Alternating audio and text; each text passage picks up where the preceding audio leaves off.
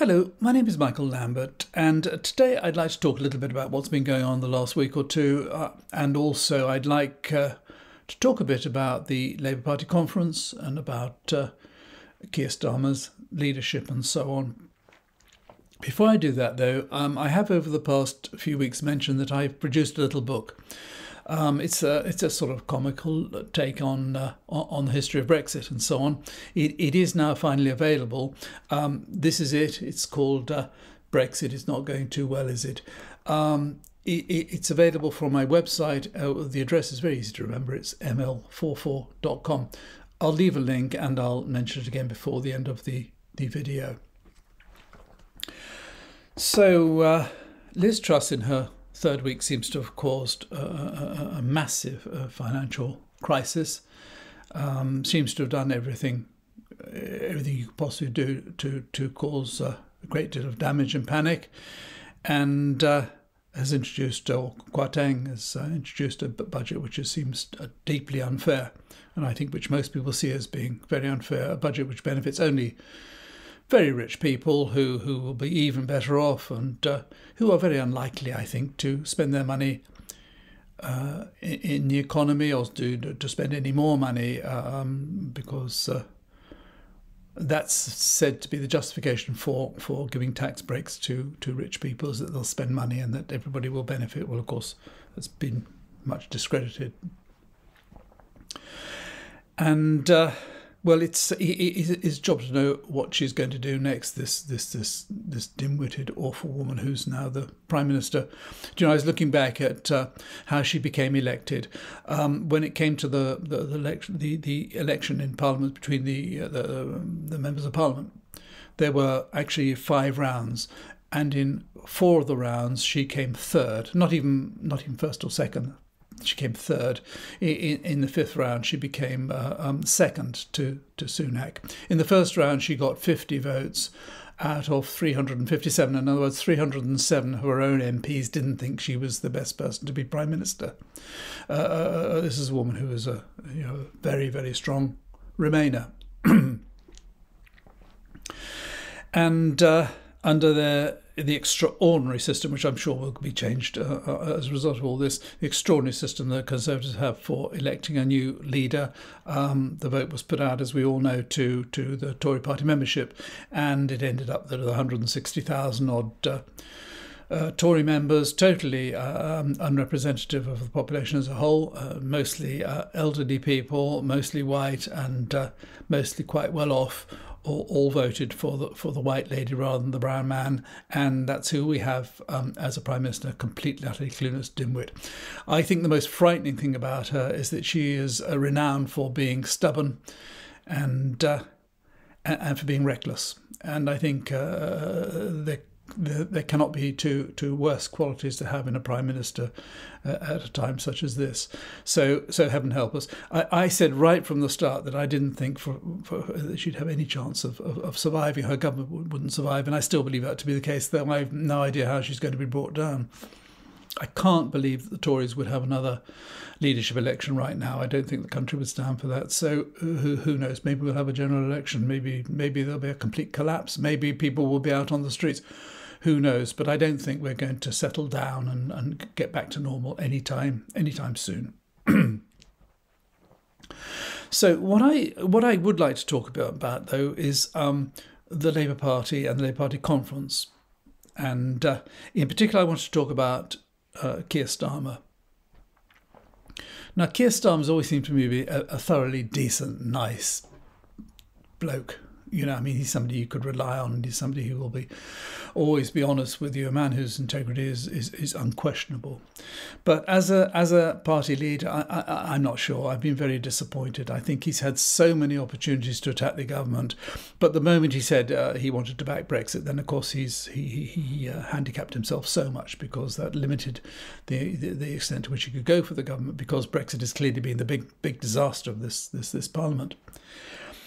And at the conference, 2 things struck my eye. The first was concerning PR.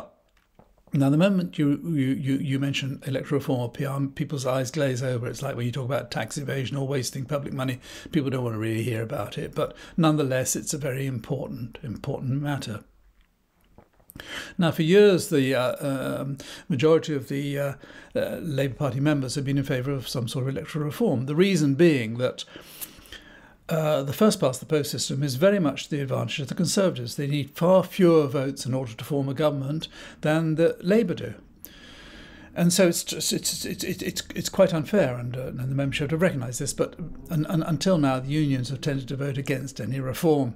But this year, for the first time, a number of the unions voted in favour of electoral reform, and so I think it was 61% voted for electoral reform and 34% voted against. So clearly the Labour Party want electoral reform because they see that as obviously being a help, and that it would give them a better chance of being elected in the future. There's only just one problem though. Keir doesn't want it. No, Keir doesn't want it, and he's not going to have it, and he says it's not going to be in the manifesto, and it's not anything that's on his horizons at all. He prefers the present losing system, whereby the Labour Party are almost always in opposition, or far more of the time they're in opposition than ever in government, and he presumably is afraid of having to enter into some sort of coalition. He'd rather have opposition than government with the help of a smaller party. It makes no sense to me whatsoever, and I think his position probably is going to be quite difficult to sustain, and I think over the years he'll come under more and more pressure to give in. But the fact that he objects to it seems to me crazy. I just cannot understand it. But there it is. We'll see what happens.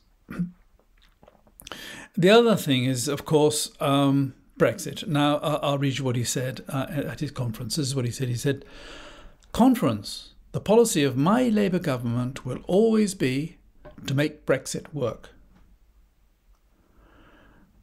Sorry, Keir, Brexit cannot work. There was never any possibility of Brexit working. It hasn't worked. It's been a complete and utter failure. Neither you nor anybody else will ever make Brexit work. It can't work. Brexit severely damaged our economy. It meant that we volunteered to go behind a huge barrier of bureaucracy between us and the EU, which we had been within for such a long time. It was madness, and it resulted in a complete collapse, in a huge reduction in our exports to the EU, despite the fact that we're still importing as much as ever, and we don't have any controls on what comes in. Starmer, like Truss and like Kwarteng, like them all, they're all talking about growth. We have to go for growth. They talk about growth as some kind of a new idea, a new policy, new thought. Who ever thought of going for growth? Who doesn't want to go for growth? What country has ever said, well, we don't want growth? Oh no, we want to stay where we are. Everybody wants growth. But suddenly now you start talking about it. It's government policy, it's Labour Party policy. Keir wants to go for growth. Where's the growth coming from? Our exports are shrinking. We are forecast to be the 19th slowest growing economy in the G20 next year. Everyone can see that the economy is collapsing. Who's going to want to come and invest, especially after Truss and Kwarteng's fiasco last week? Who's going to want to come and invest in the UK?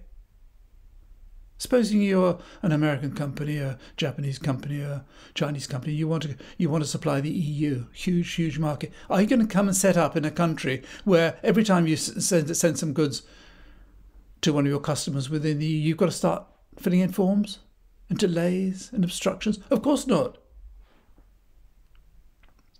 There is no way to make Brexit work. There never was going to be a way to make it work. But you see, what Keir is worried about, he's worried about the fact that there are people in the red wall seats who voted for the Conservatives and who voted for Brexit.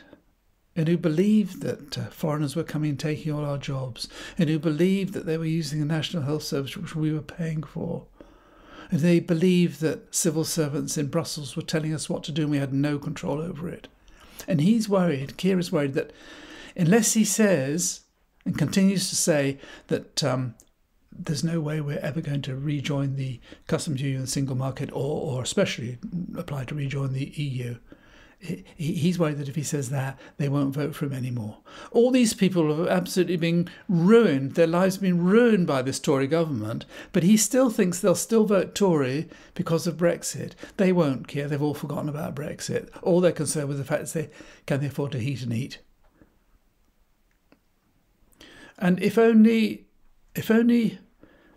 Starmer had had the courage, the nerve, right from the start to criticise Brexit all along, and to say it was a mistake, and to point out the mistakes and point out what was going wrong, he'd have now a huge following of people who would have supported him just because of that. But no, he can't say anything bad about Brexit. It's very sad. It's very sad, but it's totally misguided. And I think, we see now how excited everybody is. You remember a few months ago how everybody was, so many people were so pleased and excited that we got rid of Boris Johnson. Everybody thought, our worries are all over. We got rid of this charlatan, this crook, this liar. And look what we got in replacement. Worse. And so there's all this excitement now about Labour doing so well. Labour are not doing well. They're not doing better. They're not doing anything clever. They're not doing anything new. It's because the government is a complete and utter, absolute catastrophic disaster. Because we've got an absolute idiot Prime Minister. And an equally idiotic Chancellor Exchequer. We've got the whole government running around like headless chickens. They've got no idea what they're doing. That's why Labour's so popular, because people don't like the Conservatives anymore. But this could change. People have very short memories. Not long ago, Johnson was everywhere. The story was all the time about Boris Johnson. Now he's never heard of. He's forgotten. He thinks he's coming back. He's not. But all this crisis we've got now, that will pass. In the same way, COVID passed. It will all pass. And in 2 years' time, when it comes to the next election, they won't have a supposed lead of 20 or 30%. It might be 5%, in which case they'll lose the election. Under PR, they wouldn't necessarily. But under first past the post, if they've only got a lead of 5%, they'll lose the election. And so, as I say, I am so disappointed that Starmer has come down definitely against PR, and this going on about making Brexit work. When Starmer said about 2 months ago, he said there was no possibility under him of Labour even applying to join the customs union and single market. I mean, joining the customs union and single market, it would mean we would have to have free movement again, but it would solve all our problems, our major economic problems in terms of exports and imports to the EU and so on. And it would solve the Northern Ireland problem and so on. But he said absolutely he was not going to do it. And when people like me said, this is madness, this is stupid, this is the wrong thing to do, all sorts of commentators I saw were saying on YouTube and radio and television and so on, saying, but you see, he has to be careful, he has to move slowly, he can't upset the red wall seats. What he's going to do, he's going to con them all.